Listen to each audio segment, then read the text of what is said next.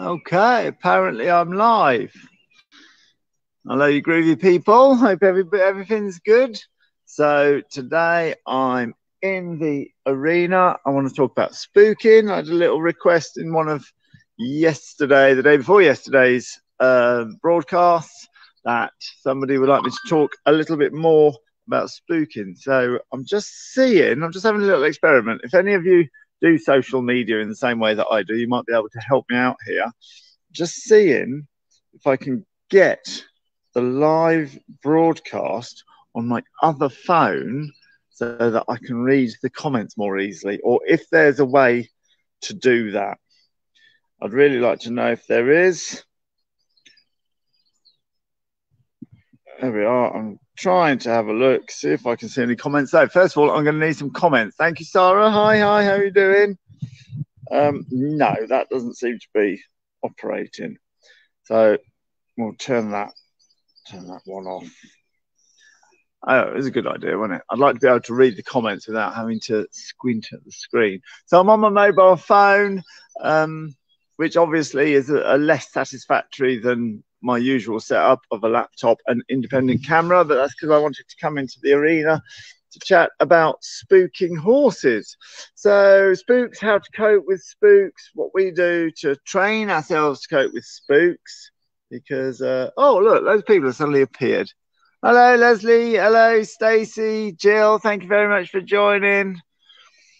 So what we're going to do about spooking horses. Most people go out hoping the horse won't spook. When the horse does spook, there isn't a plan in place. Nobody knows what to do. We get brain freeze. Have we all heard the term brain freeze? I assume we've all heard the term brain freeze. So what? There's a little blue thumb somewhere. So tap the blue thumb if you use that phrase, brain freeze. So the way it goes is the horse spooks, the brain freeze comes in, and you don't do what's necessary. When the spook's over, you then proceed and hope it doesn't happen again. It's not really satisfactory. It's not really preparing you or the horse for life out there. So I've got a phrase that you might have heard me use before. What does a horse do when A, B, or C happens? What does the stallion do when it sees a mare? What it's bloody told. Ooh, swore, but there you are. That's how much I believe it. What does the horse do when it spooks? Or anything, what it's told, without swearing. So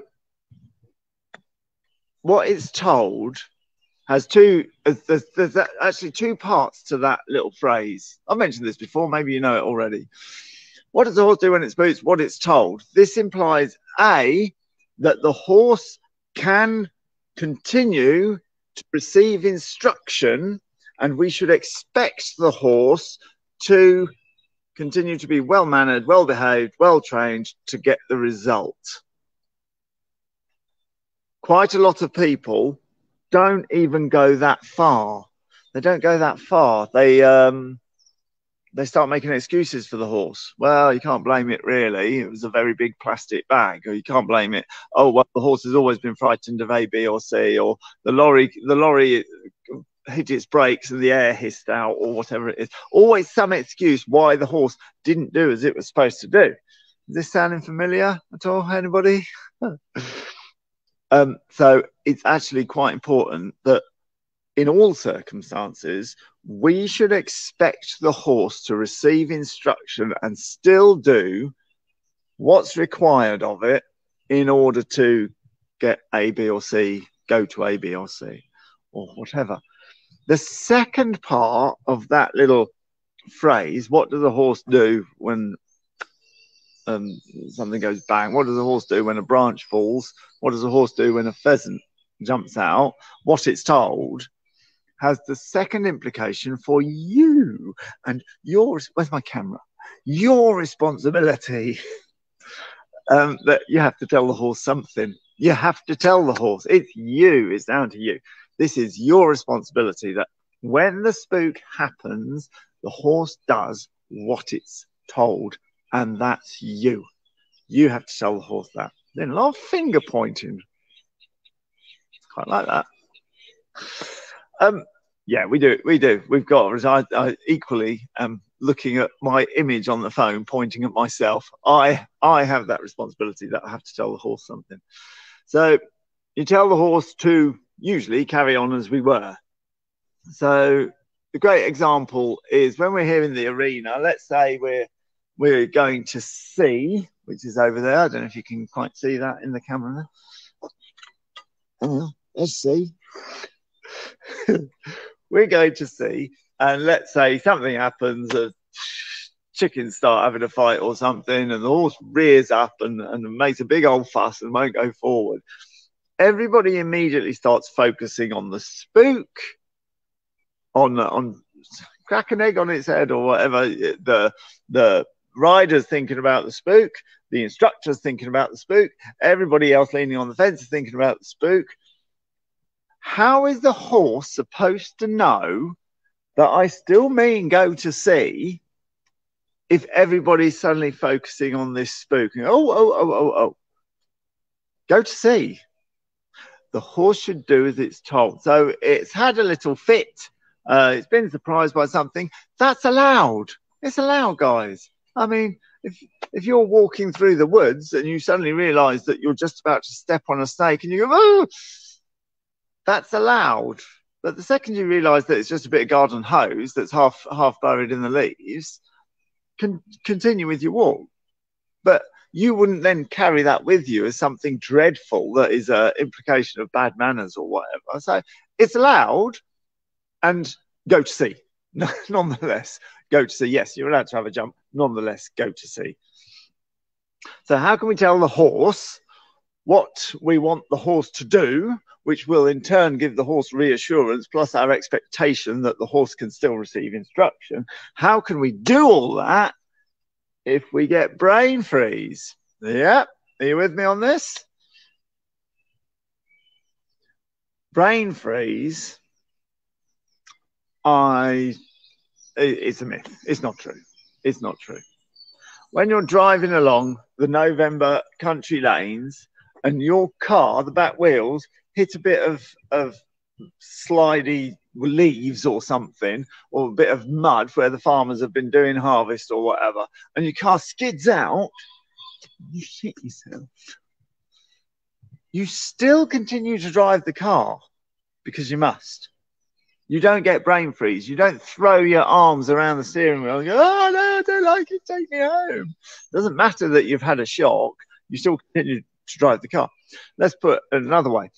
I have never, no matter how nervous a driver, for example, might be, let's say you got a really scary roundabout. Although people might say, oh, yeah, I get brain freeze in my car as well. No. Because whilst on a horse, you might absolutely freeze, not know what to do, and then decide to get off the horse and go, oh, I can't do this. Nobody's done that in the car, no matter how nervous a driver they are. I have never seen, and you have never, do the pointy finger thing again, and you have never seen, you're driving along and the car in front, the driver can't cope, and so they simply go, I'm getting off this horse, I'm getting out of this car, open the door and just walk out going, I've had brain freeze, and leave the car to coast across the roundabout with the driver's door swinging away into the trap. Never happened. Never happened. You might have a shock and have to go and pull into a lay-by and have a little bit of a recover, but you don't get brain freeze. The only people who do get brain freeze is horse riders. And this is because for the last 30 years and across 20 livery yards and thousands of riders, you've had other horse riders saying, you get brain freeze, don't you? You get brain freeze, don't you? You just get brain freeze. You can't move. You can't do anything. You get brain freeze. You get brain freeze. And yet you don't get brain freeze when you hit the leaves, when you're overwhelmed driving. You simply have to get your way out of it. There is no opting out on the scary roundabout or the skidding leaves or anything like that. And if you don't drive, you can apply the same thing to crossing the road or riding a bicycle. There is no opting out. There is no getting out your car, and just leaving it to coast across the roundabout with the driver's door swinging and saying, oh, I just got brain freeze, so I got off. None of it. Because there's no opt out. And the clue's there. When you get brain freeze, you're actually opting out. You're opting out. There we are. The reason why you think it's brain freeze, the reason why you get brain freeze is because you've had thousands of riders telling you that you have brain freeze. And so you accept it. It's mass hypnosis, not mass. The masses constantly say, you get brain freeze, don't you? You get brain freeze, don't you? You could be a nice young rider coming into the whole riding scenario, go down your leisure yard, and if it's a particularly nervous yard, you will know that you get brain freeze pretty quickly. But you don't. You opt out. So what we need to do is train ourselves not to opt out in the same way that we trained ourselves to drive and be able to take hazards and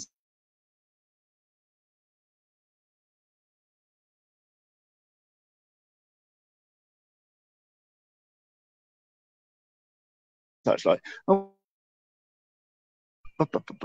I think it just broke out then, but it seems to be back in. It's been stormy and I've had really dodgy internet. I couldn't do my Mounted Division Ultimate Rider Confidence course call last night, which was really annoying. I meet up with the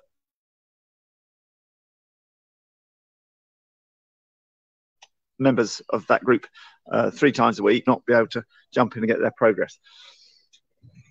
So let's train ourselves to spooks. That's what we're saying, because so many people simply don't. We'll train ourselves. We'll be training our horse to not spook because we'll be getting it used to things, but we'll also train our own brains to cope with spooks better. And this is how we could do it. If I was to say to you, right, what we're going to do is we're going to set up some spooks in the arena that we can do. So some challenges. Spooks that you've set up deliberately are called challenges, but they're still spooks. It's just that you've set them up. So let's say that I've had an idea to set up a challenge for this horse. I'm going to put a garden sprinkler on that fence there behind the camera, and it's going to be sprinkling into the arena. I'm going to put another garden sprinkler sprinkling into the arena at sea, another garden sprinkler sprinkling into the arena there, and a garden sprinkler just sprinkling right on the middle of the arena there. So if I get the horse to do a circle, it's going to go through 4 different garden sprinklers.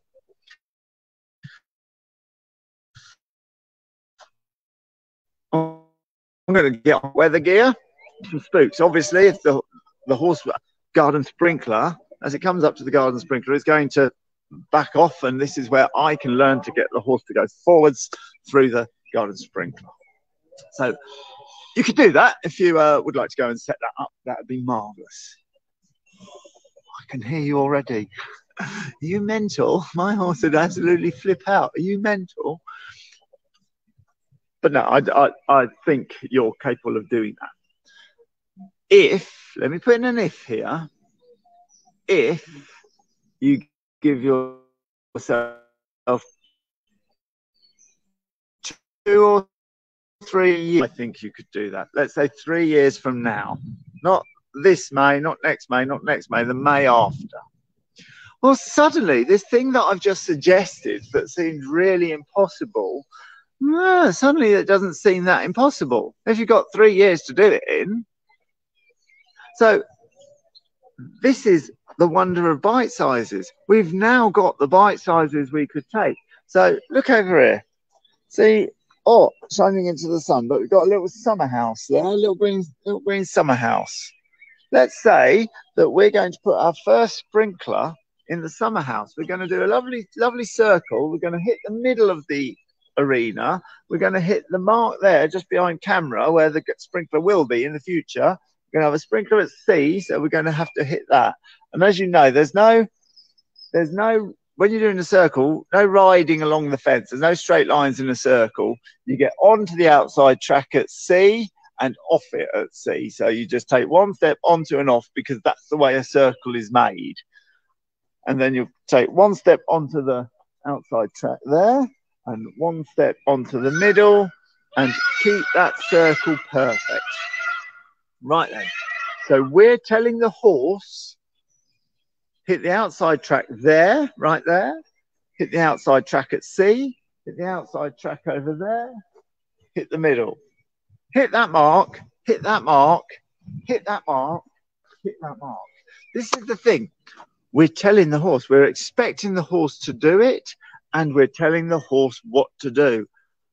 We're there. That's it. All we need to do is add in a spook, and when we add in that spook, it's going to be a bite size that we can cope with. Our own primitive mind and panic reactions can cope with. It's going to be at a level that the horse can cope with, but we're going to continue to get the horse to do exactly as it's told by giving it a very clear command of us telling it. Yeah, we're going to say what we want, and we're going to make with our body movement, and we're going to make sure that you hit the mark, hit the mark, hit the mark, hit the mark. At that moment, I'm going to ask my friend to turn on the garden sprinkler. It's going to get on over there. The sun's going to glint at it. It's going to go make some noises as it starts up. But basically, the horse is probably not going to be that bothered. Probably one ear will go out, oh, what's that? But it's sufficiently far away that it's not going to bother me as the rider that the horse is going to freak out. Remember, we are training ourselves. So as my friend goes off to the tap, it's like, right, it's going to start in a minute. Absolutely, I am going to focus 1,000,000% on hit the mark, hit the mark, hit the mark, hit the mark with a laser focus. Hit the mark, hit the mark, hit the mark, hit the mark. Over the next few weeks, that sprinkler comes closer and closer, and as the horse's attention goes on to it, no, we're already there. We're already saying consistent trot. Get your back legs under you. Get your top line just so. Be on the bit. Let's have this absolute consistency. Nice regular rhythm. Get on, get on, get on, get on, get on. And the horse won't even notice the sprinkler because it will be being told quite clearly, hit the mark. And that the horse will find reassuring as well, that we know what we're doing. If the garden sprinkler was really the garden sprinkler of death, if it was really a lion, the horse, we wouldn't be schooling the horse. We'd be running away. The more we can tell the horse to hit the mark, hit the mark, hit the mark, do the circle or the figure eight or whatever the exercise is, the more that can't be as dangerous as the horse might think. Otherwise, we'd be freaking out as well. So over the next few weeks, that comes forward, and eventually it just starts clipping the fence, and maybe we can introduce a second one, and you can see how this builds up. By the time we get into the second season, we're just getting a little bit wet on the feet, maybe, and you can see how it works. You could build that up until you've got your wet weather gear on. You're flying through these sprinklers coming into the arena and just driving your horse forward with all the confidence in the world yourself, which your horse will find reassuring. It doesn't want to think for itself whether or not the sprinkler is dangerous. It wants you to tell it.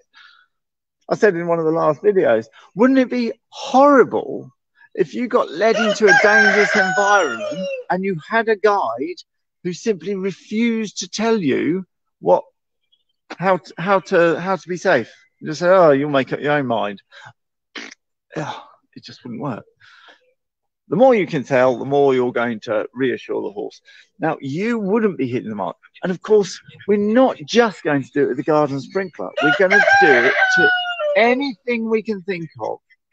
If you train the horse to everything you can think of, I mean, here we've got flags, ducks, chickens, peacocks, crash mats, tarpaulins, flags, sticks, drums, any amount of things, loud music. Get it to everything, and you train it for anything. So as well as doing our garden sprinkler, we're also going to do flags. Start off bite sizes. Start off with a little flag, just a little flag. You can make it yourself, and it'll flutter and it'll snap when it's windy or when it's wet or something, and the horse will get used to it, gradually get bigger and bigger. Over those 3 years, I'm exaggerating 3 years, of course. I imagine you could, depending on the horse, I don't know, if you own a Friesian, it might take you 3 years. But anyway, depending on the horse, you could just build this up in whatever timescale suits you and the horse. So the flag gets bigger and bigger, and eventually you might have seen on shows that you get these flags that are about half the length of this arena. Great big silky billowing things. The horse is cantering around, pulling it. It looks absolutely marvelous.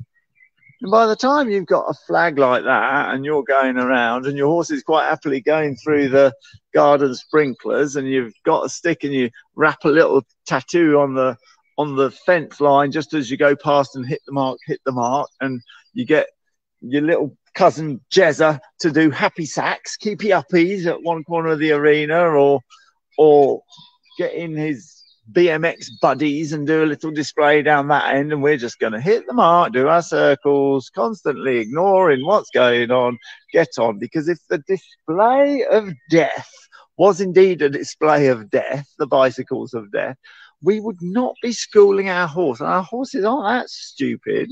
They know that if everything's all right, everything's all right.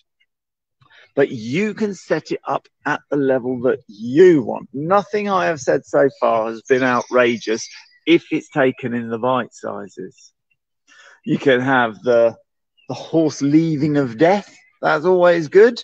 So you're doing your circle, and I've arranged for my friend who's got their horse to take it out. Now, as soon as the horse goes out, my horse is going to be a little more anxious. Maybe I'm going to be a little more anxious. Remember, I'm training myself as well. And the answer is action beats anxiety. So the action is hit the mark, hit the mark, hit the mark, hit the mark. That's the action. Laser focus. As the horse continues to go further away, my internal dialogue changes to hit the bloody mark, hit the bloody mark, hit the bloody mark, hit the bloody mark. As the horse goes round the corner, my internal dialogue changes again. You can put your own adjectives in here until the cows come home. But the point is, focus absolutely on hitting the mark, doing the thing that you want to do, and the spooks and the fears and the anxieties can just go and enjoy themselves somewhere else. People already know this instinctively. You have so many people say, oh, I get a distraction. When I feel nervous, I have a distraction. Distraction is an action. It's something to do, because action beats anxiety. So let's say that we're going through pheasant country and the thing might spook, or even better, let's bite size it down. We're not in pheasant country. We've arranged a spook in here, which is called a challenge to our level. I don't know, something that you've arranged. Let's say the garden sprinkler is going to go off. And people know that if you want to not feel nervous, then do a distraction. While you're waiting for the garden sprinkler to be turned on, you might feel a little bit anxious yourself, and you might be thinking, oh, I'd better sing Old MacDonald. That'll keep me quiet. Second distraction I could choose is my 7 times table. That could keep me quiet. Third distraction I could use is to do the most perfect figure 8 with my legs under me just so, and my top line just so, and my amount on the bit just so, and my posture just so, and my rhythm just so. The fourth thing I could do is some sort of tapping thing that NLP people like. Now, of those distractions, which is the best? Singing Old MacDonald, doing your 7 times table, doing the most perfect figure 8 possible, or tapping your cheek? Which is the most useful? The thing that you're doing is the distraction that's going to keep you away from anxiety. So by the time you've saved the horse from the feed bag that's pinned to the fence of death, and the going over the tarp of death, and the going past the obstacle of death, and the cousin Jezza's keepy-uppies of football of death, and the BMX display of death, and the flag of death, and the drumsticks of death, and Uncle Jeff coming out and playing the trombone, Pop Goes Wagner of death. By the time you've done all those and you go out into the world, if you've trained it for everything you can think of, you've trained it for anything you can think of. So you go out and a bicycle comes past. Now, your horse doesn't know if that bicycle is, you've paid Jezza an extra £5 to come past. He doesn't know. I don't even know. Only you know. There we are. That's how to train yourself to your spooks. So by the time you've trained your horse over and over again, that when the thing of death attacks, I have had my life saved over 1,000 times by the person on board who knows what they're doing, has got the answer to everything, and is in charge. Then your horse will trust you. But more importantly, your own subconscious primitive mind, where all the panic responses and fight and flight lives, that will also have had the experience of over 1,000 times when the thing of death happens. Best listen to the person on board who knows what they're doing, is in charge, and has this situation under control. And when you think that about yourself, that will be the confidence you need to do spooking. There we are. That's the end of my little spooking lecture. I hope it's been clear. If it's not been clear, stick a question in the comments, or if you've got a question on something else, bob that into the comments and we can address that next time. So I just want to finish by saying that the Mounted Division Ultimate Rider Confidence course, a 3-month course with me, online, wherever you are around the world. It covers every aspect of the psychology of riding. You can read all about it. I believe I've put the link on just below this one. I'll be advertising it all this month. The May intake is now open. If you would like to apply, I'll put the link in somewhere around this description, and you fill out a little form about your experience, and you can apply to be part of the May intake. And we'll start the next 3-month cycle. I hope you enjoy reading about that. I've been whittering on enough. This, I hope so much, will be useful to you because it's worked to the nth degree. Thanks for listening. See you later. Thanks for joining. Don't forget, put your questions, put your comments in the comment section. I will read them and we'll get to them tomorrow.